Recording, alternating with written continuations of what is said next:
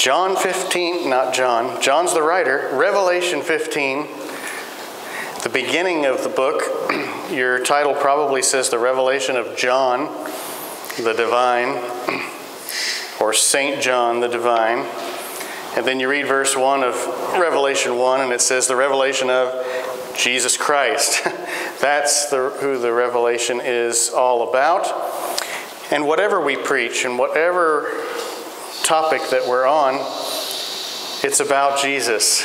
All of history is his story. And we saw him clearly in the Old Testament this morning, and tonight in the New Testament. Revelation 15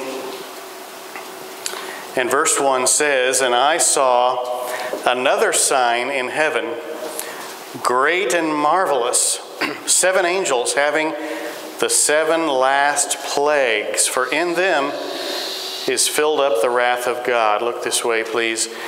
Last Sunday morning in the fellowship hall, in the dark, with just some water, some light bleeding through the windows, and no water, we talked about the wrath of God. And here it talks about 7 last plagues, and yet it's not going to happen in this chapter. Chapter 15 is just a glimpse of glory and just a prelude to that, but he's already warning us that starting in chapter 16, 7 bowls of wrath are going to be poured out upon the earth. This is at the end of the tribulation, and they make everything else look like nothing. We've already seen the 7 seals and the 7 trumpets blow, and part of that 7th trumpet is these 7 bowls of wrath, a time of great judgment as God pours out his punishment upon Christ's rejectors. And yet we see here, even before it begins, good news. Good news from heaven. We have a glimpse of glory, and we see some good news. Skip down to, verse 1 said the 7 last plagues. Skip down to verse number 7, where it says, "And one of the 4 beasts gave unto the 7 angels 7 golden vials full of the wrath of God, who liveth forever and ever." These are golden bowls, and yet what's poured out is just devastation. So, don't miss the message of chapter 15, this introduction. It's only 8 verses long, but Lord willing, it'll probably take us several weeks to go through these good news verses, these few short verses in chapter 15. As we get a glimpse of glory, it's very interesting. We're just looking at verse number 2 tonight. Can you handle just one verse tonight? You see, this message should be about 5 minutes long, right? And it is. And then some. Verse number 2 says, "And I saw, as it were, a sea of glass mingled with fire, and them that had gotten the victory over the beast, and over his image, and over his mark, and over the number of his name, stand on the sea of glass, having the harps of God." Maybe it's good that there's only one verse tonight. Because, honey, write it down on the calendar. What's the date? It's March the 14th, the day I realized I can't put it off anymore. I either have to go to reading glasses, or I have to find a giant print Bible that doesn't feel like the family Bible from the coffee table to hold. I need to hold something in my hand to preach from that's not too big. But I was just barely able to make it through that, and I think it's because I have it mostly memorized. All right, so by next time, I may look a little different standing up here. Mark down that date, would you please? Thank you. By the way, I've been putting it off for about 5 years. We see in verse number 2 a sea, S-E-A. Now if we read ahead in verse 3, we see a song, and Lord willing, we'll talk about that next time. And then later on in this chapter, we see the 7, and that's where we get into a little bit more of the bowls. That's our outline for the next few weeks, the sea, the song, and the 7. And here in verses 1 and 2 that we're looking at tonight, we are in heaven. not on earth. We are in heaven. Praise the Lord for that. But we see in verse 2 a sea of glass. What could that be? If it's a sea of glass, it's not an ocean. Don't think of it as a literal sea. As a matter of fact, I want to show you that it's actually a round wash basin-like thing. You could call it a laver. Now, when's the last time you heard the word laver? When was it? Yeah, this morning. This morning's message, we talked about the brass laver that you come to in the tabernacle. After you pass the brazen altar, then you come to the brazen laver, which was this round dish full of water. Allow me to explain what we're seeing here in verse 2. Remember, this is happening in heaven specifically, just outside the temple in heaven. And remember that God gave Solomon the design for that temple. We talked about it this morning. Look down at verse 5, for instance. After that I looked, and behold, the temple of the tabernacle of the testimony in heaven was opened. It helps if you hold your arm out a little bit further. You can sometimes see what those words are. Verse 5 mentions the temple of the tabernacle. Verse 8, and the temple was filled with smoke from the glory of God and from his power. See, we're talking in context of the temple here. And we mentioned this morning those two articles of furniture outside the temple made of brass, the altar and the laver. After the priest offers the sacrifice on that fiery altar, and by the way, there were horns on that altar. By the way, there were flesh hooks that they would hook into the sacrifices. Why did you have to do that? Because sometimes the sacrifice would try to crawl off the altar. And by the way, sometimes we do the same thing. We need flesh hooks to hold us in place. After the priest offers that sacrifice on that altar, he then steps over next to the laver to wash up before entering the most holy place. Now hold your place in Revelation 15 and go back to your Old Testament to 1 Kings. You're going to want to see this with your own eyes. 1 Kings and chapter 7. All right, 1 Kings 7. And I'll call on one of you to read it. So I'm going to give you plenty of time to get there to 1 Kings 7, where we're going to be. Well, actually, no one on the recording will hear you read. I'll read it. 1 Kings 7, verse 23 says, and he made a molten, does anyone see the next word? A molten sea, 10 cubits from one brim to the other. It was round all about, and his height was 5 cubits, and a line of 30 cubits did compass it round about. That would be the diameter, or that'd be the radius, right, around. And under the brim of it round about, there were knops compassing it, 10 in a cubit, compassing the, what's the next word? The sea, round about. The knops were cast in 2 rows when it was cast. It stood upon 12 oxen, 3 looking toward the north, 3 looking toward the west, 3 looking toward the south, 3 looking toward the east, and the next word? The sea was set above upon them, and all their hinder parts were inward, and it was an handbreadth thick. And the brim thereof was wrought like the brim of a cup with flowers of lilies. It contained 2,000 baths. Now that's an Old Testament measurement of liquid or of water. 2,000 baths. Sounds like what we see over in Revelation 15, where it's called a sea. Not an ocean, but the brazen laver outside the temple in the courtyard.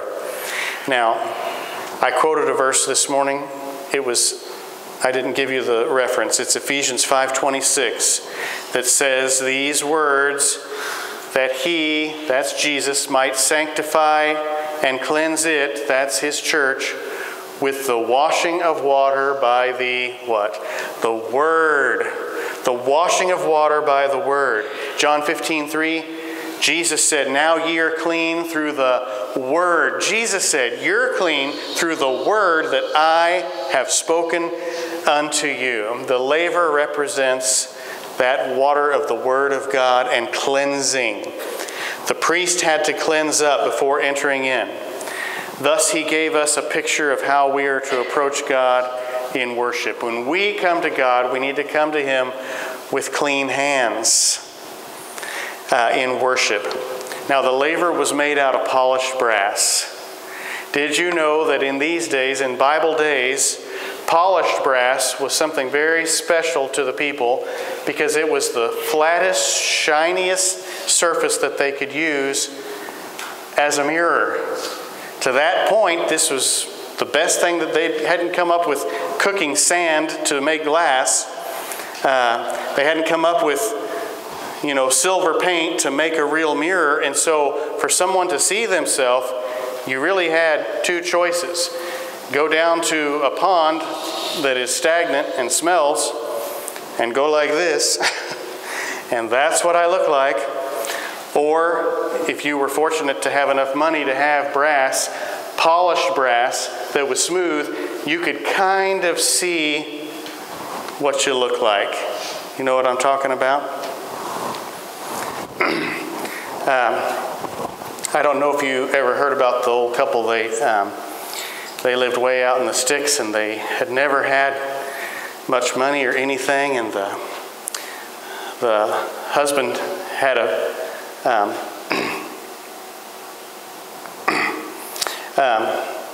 he had a picture of his wife, and he hid it under his mattress. You know why he hid it under his mattress? Well, it was a secret. But he thought, I'm telling this story wrong. Am I telling this story wrong? You've heard this story before. I wish I could tell you. It just came to my mind, and now I can't remember. So far tonight, I need glasses and a new brain. Write it down. Has anyone heard this story? You know the story? Well, in the story, it was a mirror, not a... That's right. It was a mirror. Thank you very much. If you've heard the story, I don't have to tell it. If everyone's heard it. The guy finds a mirror. He's never seen it before, and he looks at it, and he says, well, it's a picture of my pappy. Because that's all he remembered his dad looking like. So he hides it under his mattress. That's how it goes. Thank you. And his wife says, what kind of secret is my husband keeping from me? And so once he's snoring, sawing logs, she goes and digs it out, and she looks at it, and she says, so that's the hag he's been running around with. I knew he was hiding something from me. Next time we'll tell it better with your help. Thank you. Speaking of stories that just come to my mind, since I haven't learned any lesson tonight already, my wife has a beautiful vanity. Was it an heirloom? Your aunt's vanity, and it sits in our bathroom now. It's beautiful wood. It doesn't have a mirror, no mirror at all. Now, I don't have to tell you what a vision of loveliness my bride is. A stunning work of art, timeless, who does not age. What is he buttering her up for tonight? There might be something I saw online that I need to buy with my stimulus. And yours. Anyway,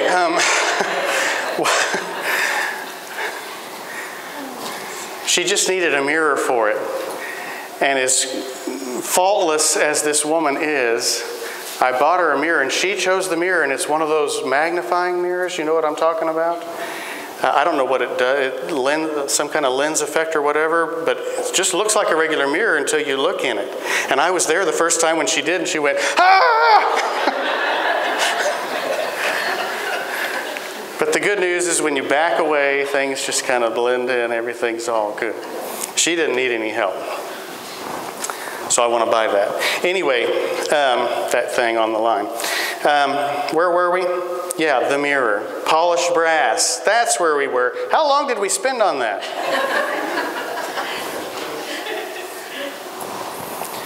A mirror, polished brass is like a mirror, which, like water in the Bible, both are pictures of the Word of God. Remember in 1 Corinthians 13 it says, now we see through a glass darkly. That's a mirror, a looking glass is the idea, probably polished brass in that day. Darkly, you don't really see it as well. But then one day, face to face, we see him in all of his glory, Jesus Christ. Now, if you look at verse 2 again, notice something else about these saints. It says, I saw as it were a sea of glass mingled with fire, and them that had gotten the victory over the beast and over his image and over his mark and over the number of his name. What's the next word? Stand. Stand on the sea of glass. Just like the kids sang this morning, they stand alone on the Word of God. Yes, they are standing on the Word, symbolic of the victory that they have won by way of the Word, the living Word, Jesus Christ.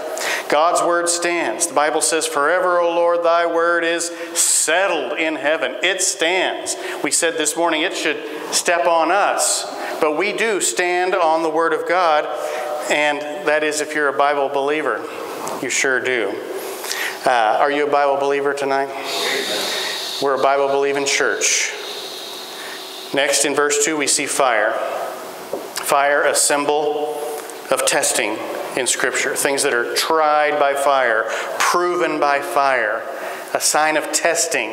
1 Peter 1:7 says that the trial of your faith, being much more precious than that of gold that perisheth, though it be tried with fire, might be found unto praise and honor and glory at the appearing of Jesus Christ. That verse right there, 1 Peter 1:7, describes to a T these in our text. You realize who these people are in Revelation 15:2? These are people who had never heard the gospel before the rapture. So they're left behind, and they are exposed to the truth, and in spite of all the odds and all the threats against their life, they believe and they follow Jesus Christ, and thereby they are saved. Though the Bible says they have to endure to the end. You just got to go until you die. You'll be starved because you won't be able to buy anything, though I believe God could supply for them as he gave Elijah food by the ravens. But they will suffer much hardship. They'll be persecuted. They'll be tortured. Now, torture is one thing when somebody's torturing you. And I imagine it's pretty bad, right? But you know, some of the most gruesome tortures you'll read about in Fox's Book of Martyrs and from Josephus and others in secular history is when you see people who were tortured by saying, I'm bringing your daughter in here and I'm going to torture her in front of you until you recant and say, I no longer follow Jesus Christ. That feels like a different story, doesn't it? I mean, if you're looking for an excuse to recant, if you're looking for some way to rationalize and justify, and it's just words, Lord, I still believe, but I'm going to say this to save my little one's life. Many, many recanted in the face of that kind of torture. And remember, everything's magnified in the tribulation. So can you imagine what the torture would be like that people will endure? Meanwhile, here we are on this side of the rapture. It's hard to get people to live for Jesus when in that day they will die for Jesus. These are those who refuse to take the mark of the beast, that stand on the word, this sea of glass. That's who we're reading about here in verse number 2. And eventually they lose their heads. And they awake immediately, standing on the Word of God, praising the name of God. And the end of the verse says, holding the harps of God. This is a verse of victory. And we'll be there to see it live with our own eyes. Now I'm going to worship Jesus and celebrate Him throughout eternity by far more than anyone else. But if you're like me, you look forward to meeting some Old Testament saints, right? And viewing them like heroes. Listen, these are going to be heroes who existed after us. Perhaps they're alive today, but they will exist on earth after us. And so we'll be looking around at heaven with all these who preceded us and even some who came after us, great heroes of the faith. Listen, you be a hero of the faith.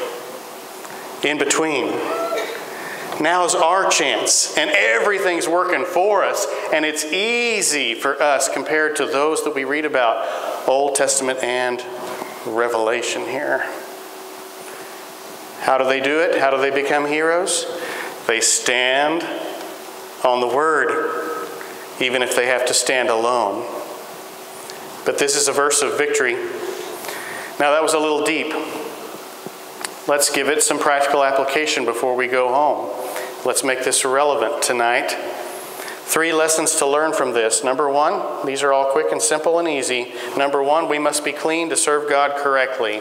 God wants to use a clean vessel. He tells us over and over in His Word, in so many words, that He doesn't put His holy hand into a filthy glove to do His work.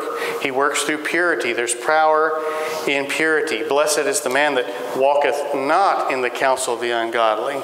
Blessed is the man who stands not in the way of sinners. Blessed is the man that doesn't sit in the seat of the scornful.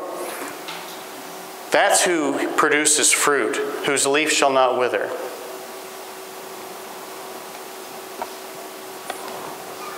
We need to be clean tools for Him to pick up and use. Now, a lot of us pray the prayer, Lord, use me. It's a good prayer. I've prayed it many times. Lord, use me. And you know what I mean when I say that. I know what you mean if you say, Lord, use me. But I've discovered that there's a better prayer to pray sometimes, and that is, Lord, I know you want to use me. Lord, make me usable. Make me usable. It's not like I'm begging you to use me. Change your mind to use me. You want to use me. I stand in the way of that. Make me usable. We need to be clean to serve God correctly. That's the message of the laver with the water, the reflecting pool, the mirror of the Word, the water of the Word, sanctification. That brass altar that came first, that was justification. And then next we came to that laver, that's sanctification. Lord, use me, make me usable. Back when I was in Bible college, it was the summer of '92. And later that summer, I would propose marriage to a lovely lady. It wasn't Kimberly. No, it was. We already discussed that. But all that summer, I worked in a local church in Florida, just me and one other bachelor. And all we had was a few pots and pans. Who knows how to use those? We had, what was that little oven? It was some kind of a toaster oven type thing. Put 99-cent pizzas in there, you know what I'm saying? Bachelor food. We could boil water, you know, ramen, brain food, those sort of things. But we would open up recipe books, and all the recipes start with, take a clean pan or pot, and well, okay, so we're out. We don't have anything clean. That leaves me out. You know, I wonder if God feels that way sometimes. Take a clean, where is one? I need to find a clean vessel to use. He wants to do so much with us. Well, we can't expect God to use us if we're harboring sin. And so if you come to church having not read the Bible hardly at all week, not prayed a lick, stay up late Saturday night watching some movie with sinful content, and then drag yourself into church on Sunday morning and sit there saying, I just don't get much out of church. Well, listen, God himself couldn't bless that person. What if we all gathered together in God's house with a spirit of expectancy, excited, having been with God that very morning already, and all week previous leading up to it, and we didn't need to be entertained or woke up? We'd have some incredible services, that's for sure. God uses those kind of clean vessels. The first lesson is the laver, daily cleansing. Second lesson, there are some things worse than death. We just talked about torture here.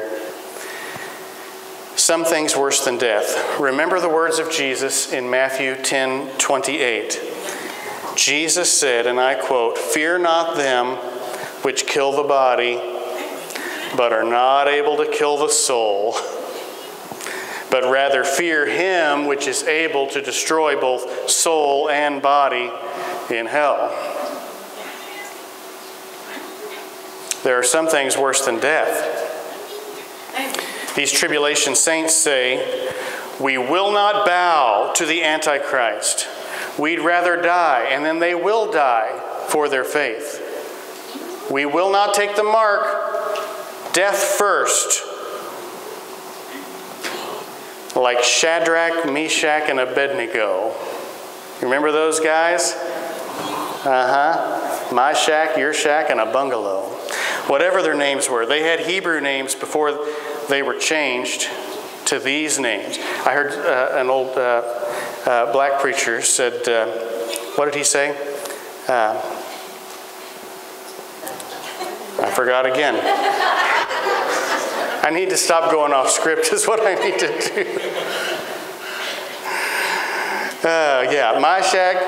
My shack, your shack, and a bad Negro. That's what he said. A bad Negro. No, Abednego is what his name was. What did those guys say? Our God will deliver us. But if not, we will not bow. We will not bend. Well, if you're listening to my voice right now and you're not saved, consider that there's something coming that's worse than death. Worse than death. And don't miss this. We all need to ask ourselves, do I have a faith that's willing to die for? If I do, then it'll be easy to live for it. Don't tell me you die for him if you won't witness for him now. Don't tell me you die for him if you won't tithe now, if you won't serve him now. So there's the lesson of the labor, daily cleansing, and then secondly, some things are worse than death. And number 3, we end on a high note. It pays to serve God. These stand on that sea of glass, holding these harps, and they have eternal celebration then, forevermore. Now that's better than a fairy tale. It pays to serve God. In this life, sometimes, not always. In eternity, absolutely. It pays to serve God. These stand on the crystal sea, praising the Lord, holding the harps. These are winners. That's right, they're winners. They escape tribulation. They escape hell for all eternity. And I love that word, winners. Yeah, real winners. Not Charlie Sheen, winning. Not that kind of winners. No. The opposite of what Ted Turner said. You remember years ago, Ted Turner said, Christians are a bunch of losers and bozos that need a crutch to lean on in this life. This Bible says we win. We win. Lord, tonight, thank you for winning the victory for us, for blazing a trail ahead,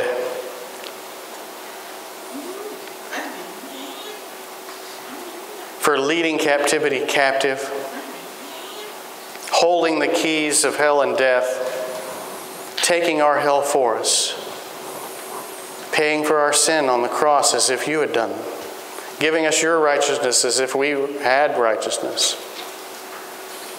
What a gift, Lord. What an unspeakable gift. May we give our lives trying to speak of that unspeakable gift. And Lord, now, as we see the state of our world, we're encouraged to read the back of the book and be reminded that we are winners, that we are living in the age of grace, perhaps the easiest time to live. And though, Lord, we don't minimize anyone's struggles, thank you for the heroes who've gone before us. Thank you for those who will come after us. Help us, Lord, to be Christian heroes for you. And we will cast those crowns at your feet one day. Thank you for the mirror that is your word that has blessed our heart this day. I give you sincere gratitude for that, Lord, in Jesus' name. Amen. Heads are bowed, eyes are closed. Let's stand right where we're at as this music